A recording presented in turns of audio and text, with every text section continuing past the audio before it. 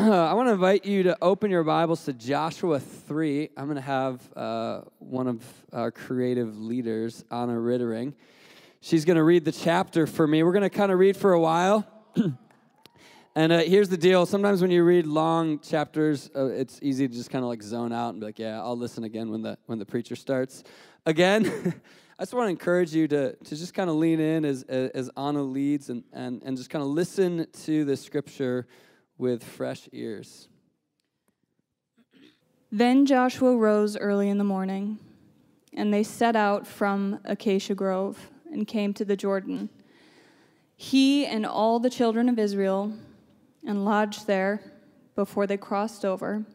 So it was after 3 days that the officers went through the camp, and they commanded the people, saying, "When you see the ark of the covenant of the Lord your God, and the priests, the Levites, bearing it, then you shall set out from your place and go after it.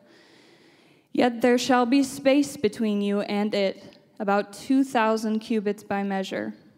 Do not come near it, that you may know the way by which you must go, for you have not passed this way before." And Joshua said to the people, "Sanctify yourselves, for tomorrow the Lord will do wonders among you." Then Joshua spoke to the priests, saying, "Take up the ark of the covenant and cross over before the people." So they took up the ark of the covenant and went before the people. And the Lord said to Joshua, "This day I will begin to exalt you in the sight of all Israel, that they may know that, as I was with Moses, so I will be with you. You shall command the priests who bear the ark of the covenant, saying, 'When you have come to the edge of the water of the Jordan, you shall stand in the Jordan.'" So Joshua said to the children of Israel, "Come here and hear the words of the Lord your God." And Joshua said, "By this you shall know that the living God is among you, and that he will without fail drive out from before you the Canaanites and the Hittites and the Hivites and the Perizzites and the Girgashites and the Amorites and the Jebusites. Behold, the ark of the covenant of the Lord of all the earth is crossing over before you into the Jordan. Now therefore take yourselves 12 men from the tribes of Israel, 1 man from every tribe, and it shall come to pass, as soon as the soles of the feet of the priests who bear the ark of the Lord of all the earth, shall rest in the water of the Jordan, that the waters of the Jordan shall be cut off, the waters that come down from the upstream, and they shall stand as a heap." So it was, when the people set out from their camp to cross over the Jordan, with the priests bearing the ark of the covenant before the people. And as those who bore the ark came to the Jordan, and the feet of the priests who bore the ark dipped in the edge of the water, for the Jordan overflows all its banks during the whole time of the harvest, that the waters which came down from upstream stood still, and rose in a heap very far away at Adam, the city that is beside Zaratan. So the waters that went down into the sea of Arabah, the salt sea, failed and were cut off, and the people crossed over opposite Jericho. Then the priests who bore the ark of the covenant of the Lord stood firm on dry ground in the midst of the Jordan, and all Israel crossed over dry ground until all the people had crossed completely over the Jordan. Great job. Not going to lie, I was planning on skipping that verse if I read it, so nice work. I believe that this chapter is prophetic right now for the body of Christ, and I felt this personally, but that's shifted, so I'm seeing something happen in the body of Christ right now where I believe there is a transition from the wilderness, which I'm going to talk about tonight, into the promised land. And this chapter is so full of goodies. It's almost painful because I can only pick a couple of them to really talk about tonight, but there's so much meaning to this. But I want to kind of jump into this story a little bit because we really focus on the Exodus and the Lord kind of saving Israel.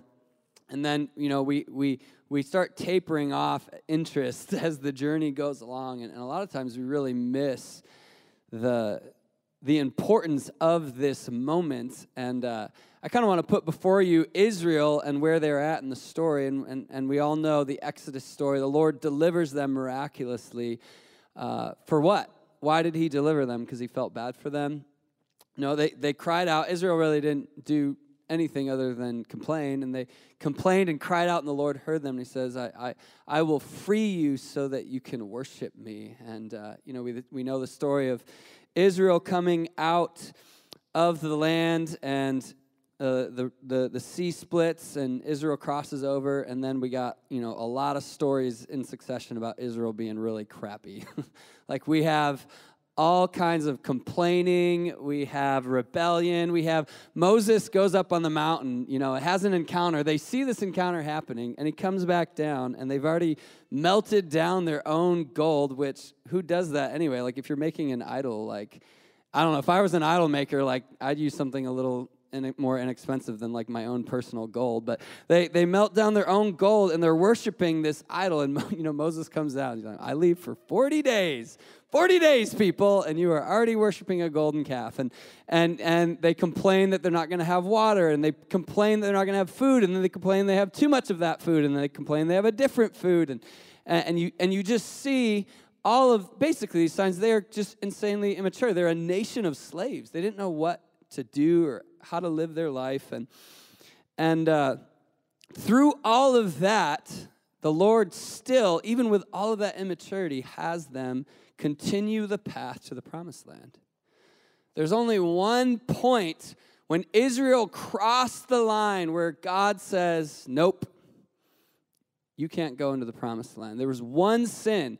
They had sexual sin. They had idolatry. They had complaining, rebelling against their leaders, lying. I mean, all of these things happened, and they still were actually on the trajectory to the promised land. But when they came to the edge of the promised land, the Lord said, okay, now it's time to take the land. And they said no. Doubt and unbelief rose in their heart, and that's when the Lord said no. The sin of unbelief was the sin that kept Israel out of the promised land. We see them wandering for 40 years, and a lot of times we think this is God like trying to really punish them, but what I believe is happening here is the promised land represented, we're going to dive in a little bit more, the promised land represented them stepping into the fullness of maturity that required them partnering with God in faith, when everything before that just simply required them following with no action. Like in Egypt, they didn't partner with God to be liberated. They kind of just sat and did nothing, and all these plagues came, and God swings the door open, and all they have to do is walk out. And then they don't even pick their own path. They follow a cloud and a fire. They come to a Red Sea, and God doesn't have them build boats. God doesn't have them swim. They literally just sit there, and God splits the rock. They go on the other side of the sea, and there's literally food for them every morning when they wake up. They get to a rock or a pond, and water miraculously comes forward. And then they don't even have to map out their own way. They just have to follow what's happening.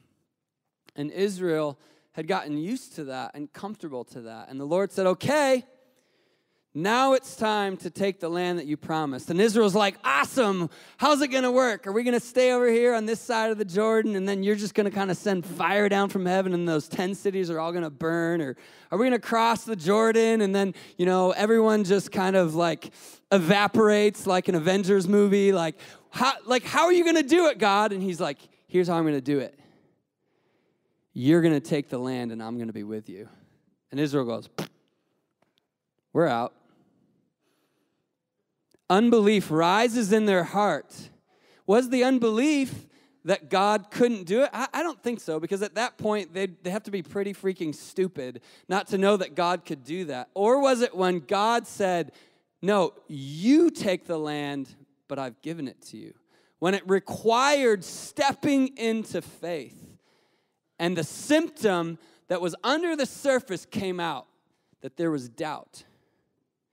And sometimes we can look like we have a lot of faith when we're just following the cloud, when the Red Seas are parting, and we're like, woo, you split the sea, and I'm just dancing through, and you're doing everything, and I got so much faith in my heart, and God's like, awesome, now go slay some giants.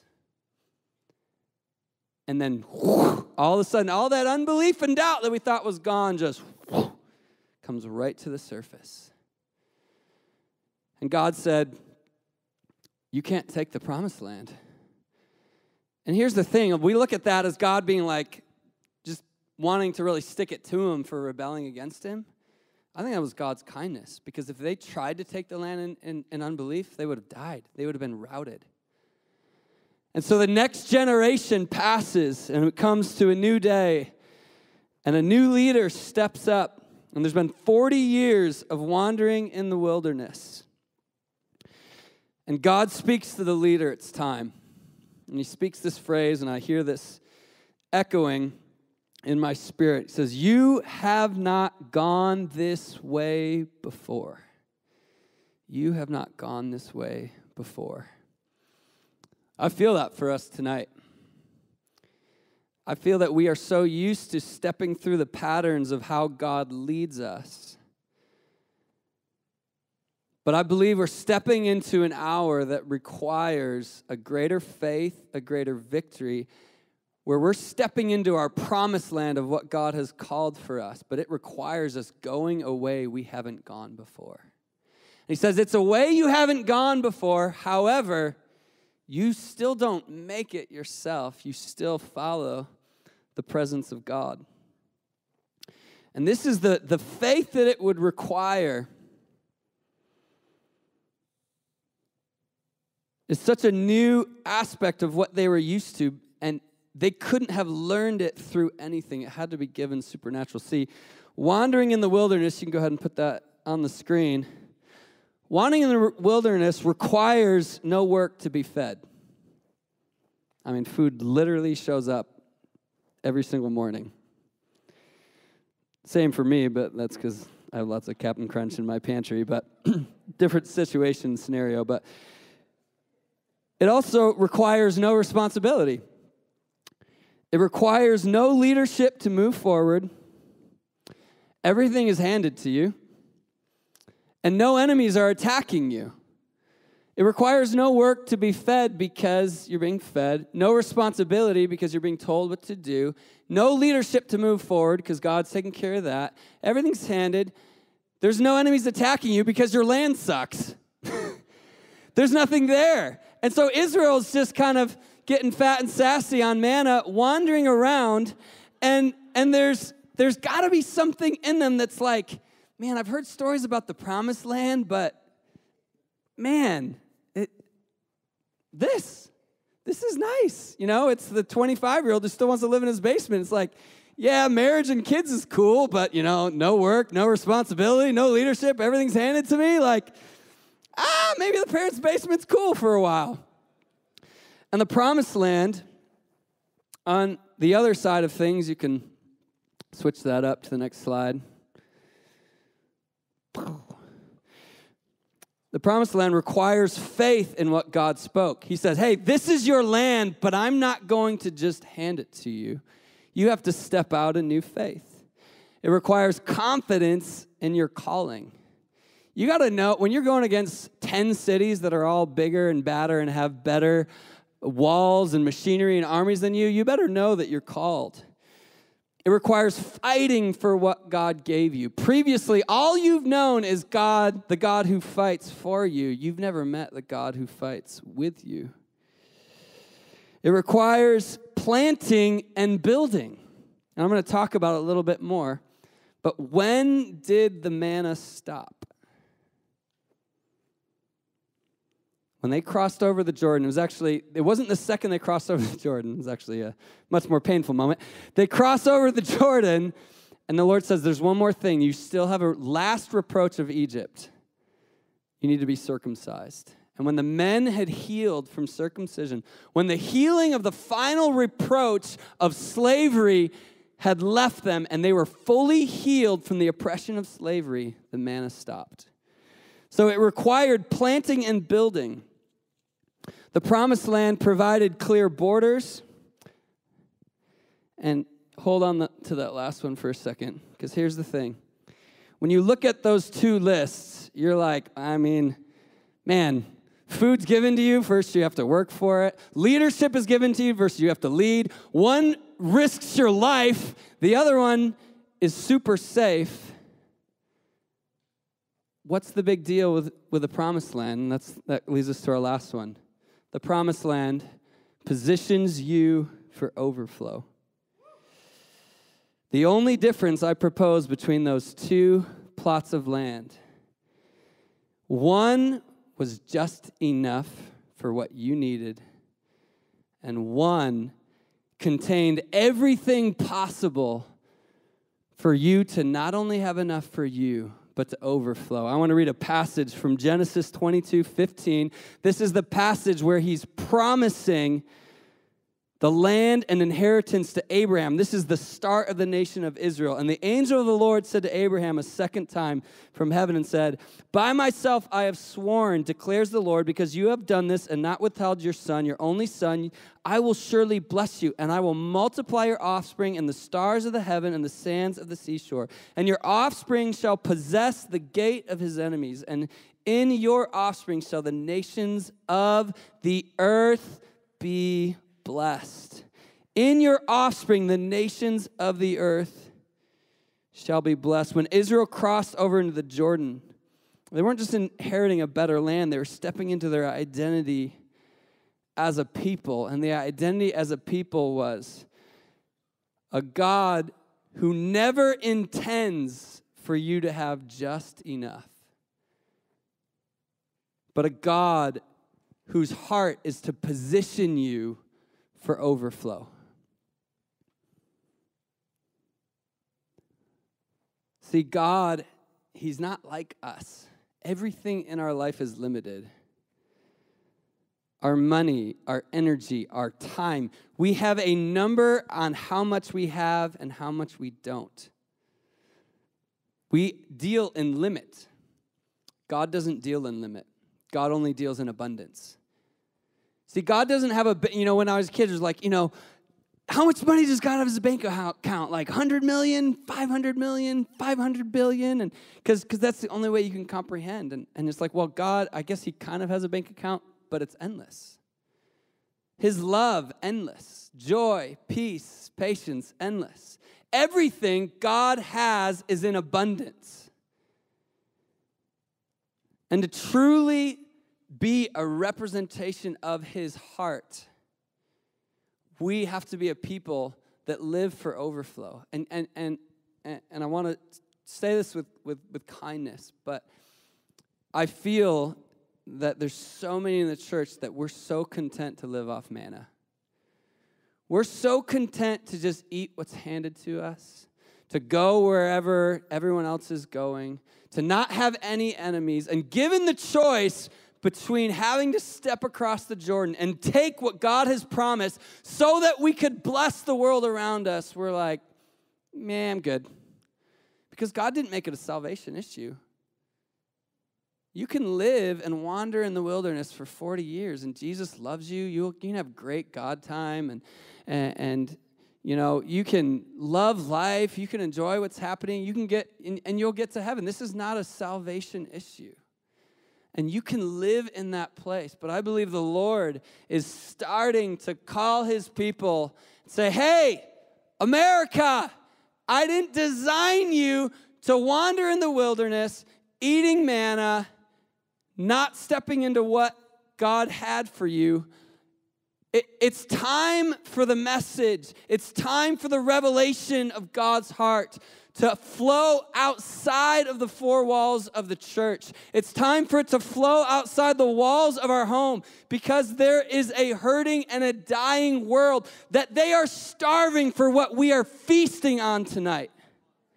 What we have in this room, what God is doing in our midst, what he's been doing all week. And I'm starting, and I've never been this person. I've always been the person of like, I just want that for me, and if I'm going to be really honest, I've never been that massive evangelist guy, but something is happening in me where I'm like, this has got to begin to overflow.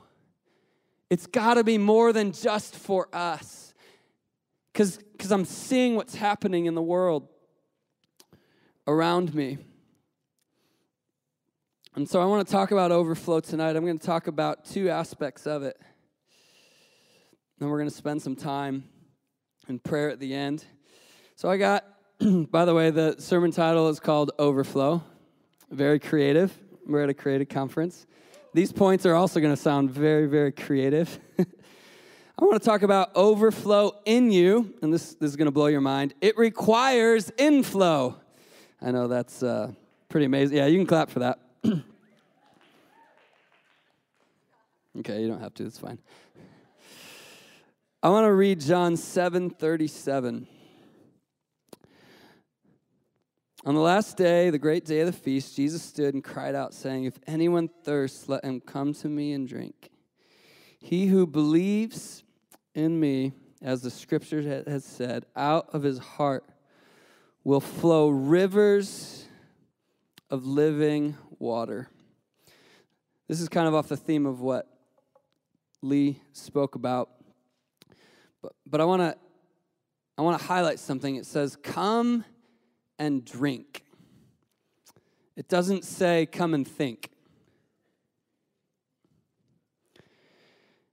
And the mind is a very important part of our walk with the Lord. But here in the West, we have elevated the mind above the other aspects of who God has created it to be.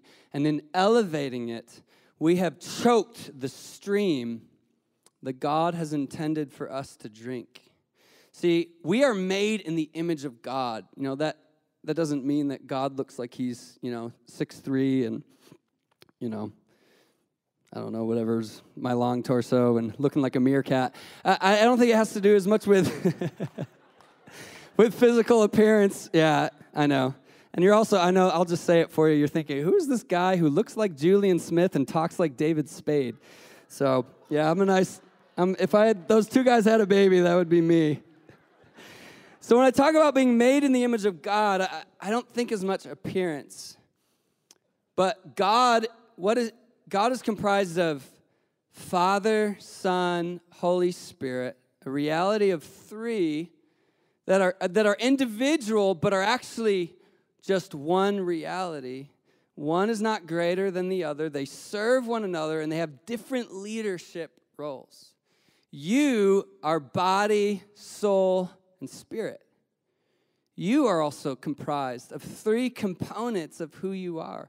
One is not greater than the other, but there's moments for each part of who you are to lead, and there's times for it to serve. And the mind has a very important role when it comes to truth. When the mind is not submitted, when the mind is either elevated or de-elevated, we can lose track of truth.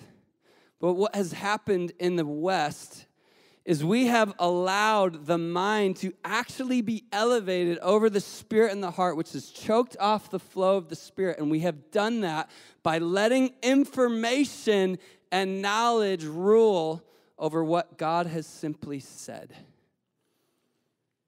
When God says something, there's something in the West where if our mind likes it, then we'll kind of receive it. And Jesus likened truth to a seed. And he told a parable about a sower who threw seed, and some of the seed went into the ground and produced life, and some seed did nothing. The seed represents truth. Hearing truth and comprehending it in your mind is not the seed going into the ground and bringing out life. It's just like having a seed in your hand. For the seed to give birth to life, it has to go into the ground and die, which is the part of it. If anyone thirsts, they have to drink of me and take me into their spirit, and then they have to obey it. And when they obey it, that truth then transforms their life, and then it produces a river of living water. And here's what's happened. We're carrying around packets of seeds, packets of truth. And because we've heard them, because we have it in our hands, we think we have a harvest. We think we have fruit. Hey, I got the fruits of the Spirit because I got the truth. I know all the scriptures. I know all the concepts. I know all the songs. I know all the theology. I know all the doctrine. I know how it works. But we've never actually allowed it into our life, and we've never believed it and let it produce the fruit and the life. And then when something offends our mind, we say no thanks. And Jesus says, take it in, and then it says, out of your innermost being will flow rivers of living water. Listen, he does not say out of your mind will flow rivers of living water. He's speaking to your spirit. He's saying your mind's job is to listen, to hear it, and then to pass it on to your spirit. And let him do something supernatural, and then let him then pull it back out of you. And on its way out, it brings transformation, and it liberates the mind to think. But if the mind is in charge and says no thanks, it shuts it down. And the Lord, over and over and over again, the work of the Spirit is purposefully offensive to the mind. The gift of tongues is on purpose supposed to not make sense to your mind. Well, what's happening? What am I saying? Your mind doesn't know. Well, I don't like that. Well, why don't you like that? Well, one of the fruits of Spirit is self-control. Absolutely. For sure. Is your mind not in control in that moment? Well, no, but my mind doesn't know what's happening. Okay. But the Holy Spirit's speaking through you? Yeah, but my mind doesn't understand it. Okay. What's the problem here? We have put self-control with the mind being in control all the time. Guess what? We've elevated the mind, and the Lord wants to baptize the mind along with the soul and the spirit and rise all of it in newness of life. And that takes obedience, and that means taking in truth and letting it affect your heart. And here's where that happens. Obedience. I just got back from, I was traveling for about 60 hours. I was there for 38 hours. I was with 50 leaders in the church in Iran. And it was one of the most life-changing 38 hours I've ever had. And some of the testimonies were absolutely insane. And these people, it's the fastest-growing church in the world. In this room of 50 people represented, they had personally led 10 to 50 to 100,000 people to the Lord themselves. And it's amazing what God is doing in the Middle East, by the way. The media wants to just show you the negative and the fear. Guys, the mosques are being emptied out. Christianity is rampant. Revival is happening. And even through oppression, the level of faith of these leaders. That I had this woman. She was sharing her testimony on camera. I got to sit in on it. And they said, what does suffering of the gospel mean to you? And she grabs the mic and she goes, well, suffering of the gospel means in Iran, if you continue to share your faith, you'll get caught. And if you're a woman, if you get caught, you're going to be raped. And she said, I'm going to try to get through this. She said, I have made the decision that I'm probably going to be raped. But Jesus sacrificed his body for me, and this is my sacrifice, and it's my honor to sacrifice my body for him. And man, I heard that, and I thought of this promised land speak. She's like, I know what it costs, but I'm not willing to keep this gospel to myself. And I watched how they loved each other, and so many things provoked me. And then some of these pastors and leaders, I started talking to the leader, and he's like, yeah, they don't have Bibles. They're not allowed to have Bibles. I said, a lot of these guys know 5, 10, 15 verses. I was like, what? And this guy, I met with the leader of the church in Iran, and he basically just ripped me a new one for about an hour. It was beautiful, amazing. And he said, yeah. He's like, here's the problem, Caleb. He said, in America, you measure maturity by knowledge. He said, you'll elevate any leader that knows how to communicate, that knows doctrine. He's like, He's like, he's like, you know why all your leaders are following in sexual immorality and all these things? He's like, because if someone has knowledge, you say they're a leader. And they go, we don't measure maturity by knowledge, we measure it by obedience. If their life is fully submitted to the Lord, if they are fully laid down, that is a mature life. They said, Jesus did not come to the disciples and say, memorize the Bible, memorize every command. I'm going to give you 1,000 commands, and when you learn those, then you can follow me. He gave them one command. What was it? Follow me. And then as you obey, I'll give you more and more and more and more and more. I realized, man, how backward do we have it? It's because we have elevated the place of the mind. And again, I don't want to, the reason I'm hammering that is not because the mind is bad. No. It's a very important part of our body and our spirit and who we are. However, I'm trying to hit something where when we are talking about the issue of drinking something in and letting something flow out of us, we can't let our mind rule everything. There has to be a place where we just receive the simple commands of Jesus, whether we like it or not, and let it go down where we say, God, I will obey, I will listen, and then let the transfer happen from there. It's like we have these seeds of truth, because we have more knowledge, guys, than any group of Christians in history. The problem is it's not that we need to know more. We don't need more information. We need more revelation. And revelation, like Lee said last night, it's disclosed. It's given to us by a person. And I feel that we've seen in our Christian art, we've taken the seeds and we're like, okay, if I just take these seeds of truth and just put it in some type of art form, it'll have power. And we're like, okay, if I just write a cool, let's just rip some cool Coldplay melody, and then if I just take Scripture verbatim, because Scripture is powerful, if I just take it, then it's going to transform lives, and the art goes nowhere. Why? Because you have to plant the seed somewhere. You have to let the truth go into your heart. You have to let it fester. You have to submit to it. You have to obey it. You have to wrestle with it. And then let the revelation come out. And the revelation is what brings transformation and power. So we take him in. We drink deeply. And then out comes the rivers of living water. We need people that are just rivers of living water, just explodes out of them. You take it in like a drink. I love that. It's our time in the morning. We take in that phrase. God highlights a phrase and we sit under it, and it's like, oh man, that's a nice. And then later on in the day, we write this song or we preach this message or we share this person. And what was just like a nice moment suddenly becomes like this raging torrent of power, because God says, that's the power of the truth.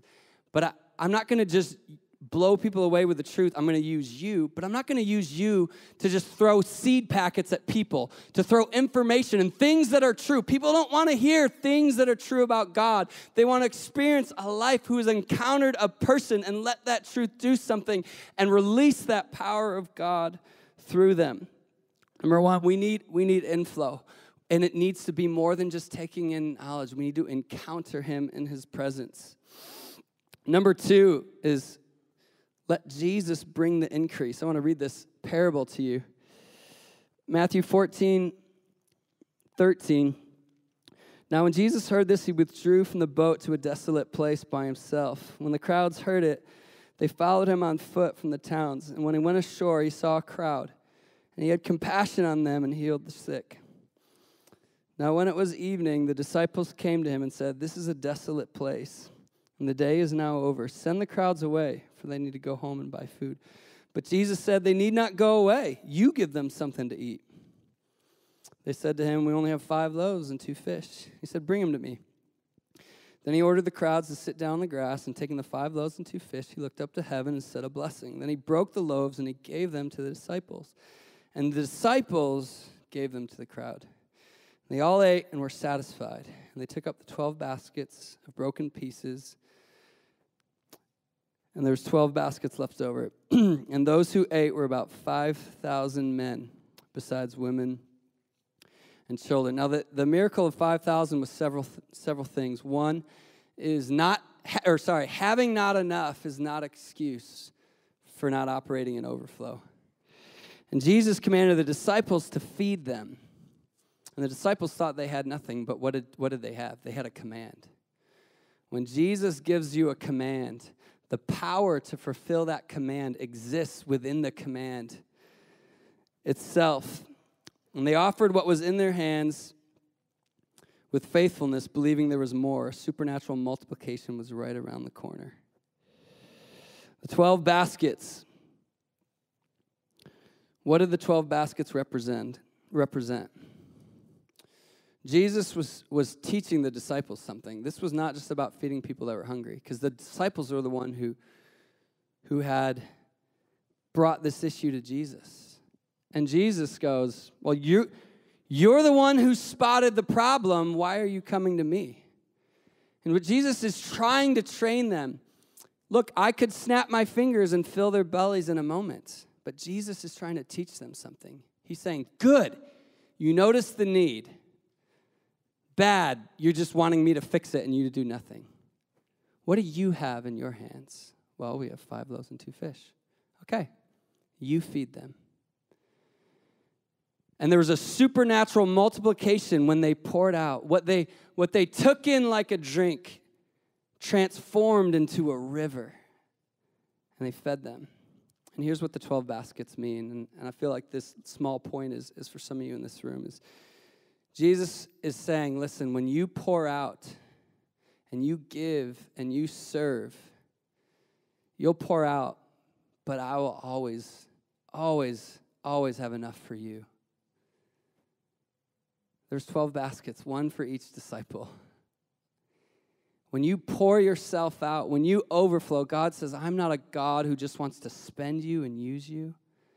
I want you to be full too. I want you to have revelation. I want you to live a life. I don't want to just use you. Jesus was saying, if you pour yourself out, it'll be enough for you. And the feeding of the 5,000 wasn't about 5,000 as much as it was convincing the future apostles. Jesus is enough for you. The need for the food, it was impossible. It was immediate. And they had no answer. And they only had 5 loaves and 2 fish. Boy, that seems fitting, right? That seems like the church right now, right? We look at what's happening in the world around us. Like, holy crap, everything's getting wild. Like, people are angry all the time. Everything's political. There's murder happening everywhere. People seem to hate Christians more than ever. And gosh, the people are hungry and in need. And we don't have enough. Jesus goes, perfect. What do you have? I'm going to bless what you have, and I'm going to supernaturally multiply it. And then I'm going to leave more than enough for you. I love the last thing on this point. Jesus turning the water into wine. I'm feeling that picture because I think we love the Jesus party animal angle, right? Like, Jesus loves party. Like, wow, he would turn everything to Bud Light now because he loves to party. And I do think there was something about breaking the religious spirit that Jesus particularly enjoyed in that moment. So I don't want to fully discount that. But Jesus is doing something a little bit deeper too. He's saying, I am the God who can turn water into wine. What is he saying? He's saying, if you let me into the circumstances of your life, what you take in as pain, these moments that are really difficult and hard. You know, I got to go back.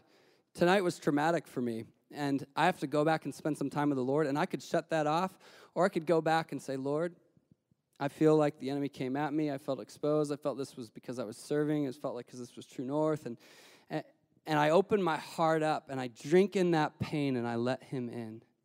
He says, good. And then supernaturally, what goes in as water, he goes, let me transform that water to wine. Let me heal your heart. And then what was once pain is joy. What was sorrow is now laughter. See, we're not supposed to be this fake expression of joy. We're supposed to let God into the most painful, difficult circumstances of our life. And he says, let me in, let me heal you, and let me turn you from that water vat that was worthless at the wedding. That water vat represented the failure and the inability to plan, he says, let me turn it to wine. And let me turn it to a source that's more than you could ever fill. Overflow. We have to be drinking him in. We have to be receiving more than just the truth of what he's saying, but the encounter of what he's doing around us. So that's the first part of overflow. The second part of overflow is overflow around us. Let's take us back to the story. So here's Israel. Israel is about to cross the Jordan. And if you've ever been to Israel and you know that in seasons of harvest, the Jordan River goes from just a nice little stream to a massive river that can destroy you. And if you were thinking, wait, when's the best time for me to cross over? You'd pick the time where the Jordan River is like a little trickle, right? And God says, oh, I'm watching the Jordan River. It's time to cross. And Joshua's going, what? The Jordan is overflowing. And what does the scripture say? That the Jordan River overflows in a time of what? Harvest. I want to read this passage from Revelation really quick. Don't have to turn there, Revelation 14. And I looked, and behold, a white cloud, and upon the cloud sat the Son of Man, having on his head a golden crown, and in his hand a sharp sickle. And then another angel came out to the temple, crying with a loud voice, thrust the sickle and reap, for the time is come to reap a harvest, for the earth is ripe. Do you know what's happening in this scripture? Chaos is happening. People are shaking their fists at God. There's demonic locusts. There is the most evil that the world has ever seen, and God calls that season harvest. We're getting to a time in the church where we're looking at the world around us, and we're being like, man, the world is so messed up. Like, whoo. You know, the Jordan River's starting to really overflow. That thing that represents, our enemies, like, man, things are getting crazy. Sexual immorality is out of control. Pop culture is this. There's violence. Nobody seems to care for Christianity. And most people are looking with eyes of doubt and saying, man, I guess it's time to hunker down and just stay over here in the wilderness. And God is looking for an army of people that are saying, no, don't you understand? The banks of the Jordan overflow in the season of harvest.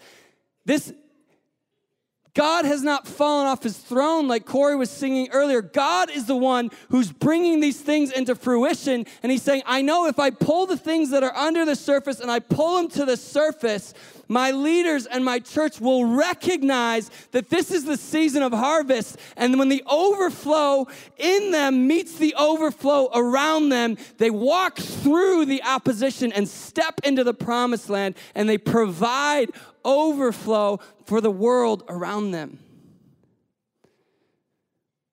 We have to look at the signs of the times. We have to see the overflow and stop being overwhelmed by it. And start partnering with the heart of the Lord that says, now is the time to harvest. Guys, the fish are not going to jump into the boat. Salvation is not just going to happen in the building. But we're so afraid because we don't know what to do intellectually, because we don't have the argument there's so much noise and on social media, and everybody has the argument of what to say. And God's like, that's exactly the point. I don't need people that are a little bit better at presenting the gospel on an intellectual level. I need people, when people come in with arguments and words and strongholds that exalt itself above the knowledge of God, they say, hey, that's a great argument, but I got a river inside. And that river is life and power. And they open their mouth, and simple words are released, and peace, joy, love, the life of a Christian that has encountered the fruit of the Spirit comes out. And there's no argument that can stop that flow. There's no intellectualism that can stop the kingdom of God being released. But it takes a people that notice this is the time of harvest. The banks of the Jordan are overflowing. That's not the time to cower, guys. It's the time to cross. And here's why we don't have to be afraid, because we don't have to cross ourselves. We haven't gone this way before. It's scary. But his presence is going first. And his presence is leading us. And he's saying, guys, it's time. It's time to step out of the place of comfort, of just enough in the wilderness where we're in our own camps. Well, there's a world dying around us, because on the other side of that river, there are fields that are ripe for the harvest. If we can plant that truth on the other side, and guys, that river, I feel it in my spirit. There's things that we have been afraid of. Sexual immorality. The church is terrified of the homosexual agenda. I have felt that too. I felt overwhelmed by I don't have the right argument, I don't have the right words, and it seems like we don't have power in this area.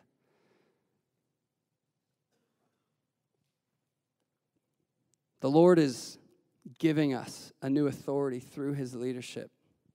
If we will follow him to the Jordan River, I believe on the other side of that river, there's a gospel. You can't convince me there's somebody so lost in sexual brokenness that they can't get healed. There isn't somebody who has such an agnostic spirit that they can't encounter God, but it requires somebody who's willing to look past that and peer with eyes of faith and see that there's more for us than against us. God says he doesn't do anything unless he reveals it to his friends, the prophets, right? Amos 3:7. Saul had an encounter. What does that mean? It means maybe everyone was afraid of Saul before he was Paul, but it means there was at least one Christian who looked at the life of the most religious zealot, the most hateful man, the man with the most anger who was doing nothing but slaughtering Christians. And somebody stood in the presence of God and says, Lord, I know that all anybody sees is this, but God, I choose to look with your eyes.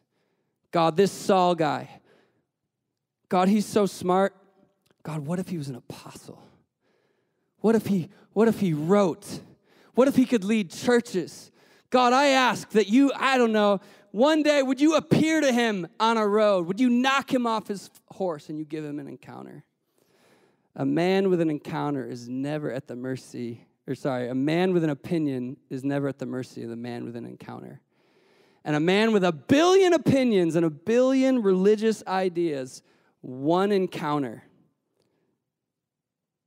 and become the greatest apostle that wrote so much in Scripture.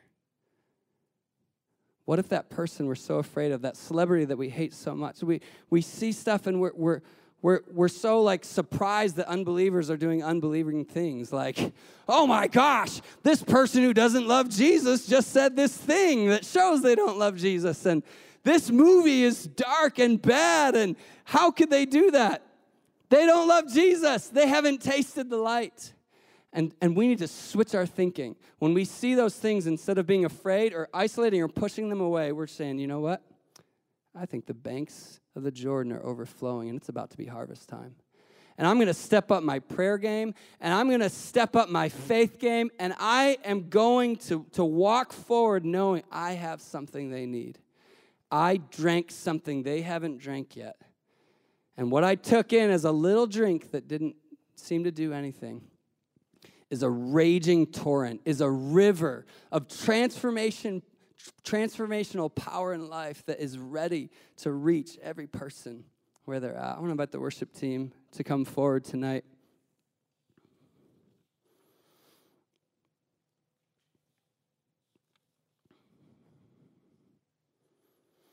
And the overflow of his presence touches the overflow of the world around you. Transformation happens all around you.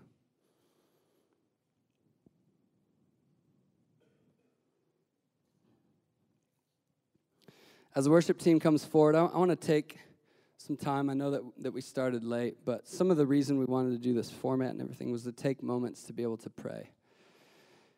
And I feel that there's many of you in here that you feel like there's not a raging river in you.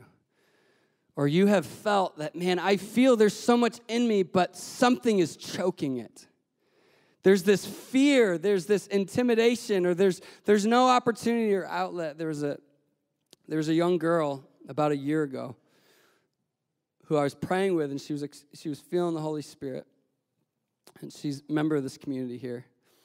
And when I laid hands on her, the Lord saying, hey, right now, there has been things inside of you, and the enemy has stopped those things from coming out, and he has stopped you from being a mother. And it took a little bit of risk on my part because I knew this girl had been struggling with infertility for about 3-4 years. I said, what's happening in the natural is happening in the spirit. The enemy is choking out. You are meant to be a mother. You carry in you rivers of living water. You carry within you revelation like a baby, but it's just stayed inside of you. The enemy has choked it out. And he's choked it out because there has been an area of fear that you haven't laid down before the Lord. And we began to pray, and she was feeling the Holy Spirit, and there's a long word with that. But long story short, she released. There was a moment, and there was a thing, and she just released what was inside of her. And it was a sweet prayer moment, and then in about a week, I got a text. We're pregnant. They figured she conceived about 2 nights after that happened. And it wasn't the power of my prayer. There was something in the natural and the spiritual where the enemy, even though or let me say it this way, the enemy couldn't stop what she took in. And she was taking in revelation and had spent so much time with Jesus, but through fear and other circumstances, it had stopped up that well that was inside of her and was closing her mouth. And so if the enemy can't stop revelation from going in, he'll grab your neck to try to stop it from coming out. And I felt tonight that the Lord was like, man, there's some people in here, they feel like that. They're like, man, I got songs inside of me. I got evangelism inside of me. I got art inside of me. I got sermons. I got teaching. I got prophecy. I got encounter. I got it, but it's just stuck. It's just in there, and I don't know how to get it out. And I believe the Lord is knocking a hole in that dam that has stopped the rivers of living water to come out. And the first one that I want to pray for, Cassie actually had a word. I want to invite her to come up and share it. And I got a second one I'll pray after that. But the first way I believe the enemy, and where he wants to bring healing tonight, is through the issue of pain and wounds and unforgiveness. So Cassie, if you just share that word.